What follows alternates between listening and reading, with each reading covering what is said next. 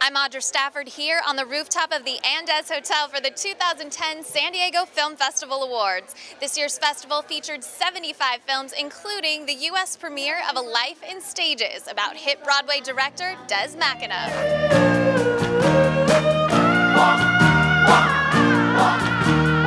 He's the creative force behind Jersey Boys and The Who's Tommy. He created some extraordinary shows. And now Des McAnuff is stepping into the spotlight for a new documentary by fellow Canadian Michael Savoy. Do I need permission from you guys? Check with Michelle on the way. All right, I will. Just hang out. The story of Des McAnuff is a very, very interesting fellow. Savoy says the film is like a greatest hits package of McAnuff's life. Where he was born, how he was born, the circumstances under which he was born are fascinating. His teenage years, he discovers rock and roll, as we all did. His migration down to New York. See, one of the things you learn when you're in New York, when you're first here, you learn to look a little crazy when you walk down the street. Then his move out here to San Diego and the successes he had here. During McAnuff's years as artistic director, the La Jolla Playhouse won more than 200 awards. God bless Broadway.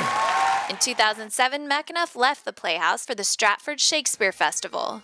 There's something about Stratford, the town, Southern Ontario, Shakespeare, Canada, that has a strong pull on me. Music has also played a huge role in McAnuff's life. He's a wicked guitar player, and he's got a really good band.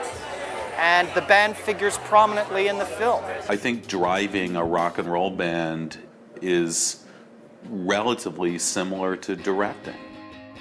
It's a joy. It's like working with great actors.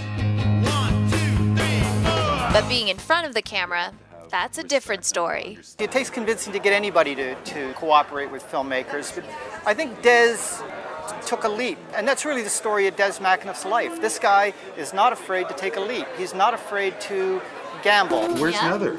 She's on vacation.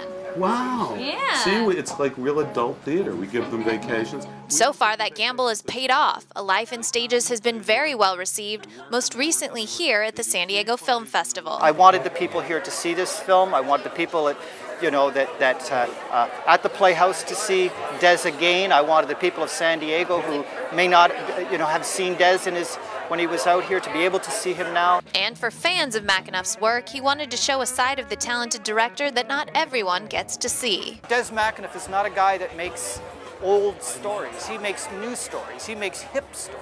I think most people will be surprised to see just how hip this guy is. For BroadwayWorld.com, I'm Audra Stafford.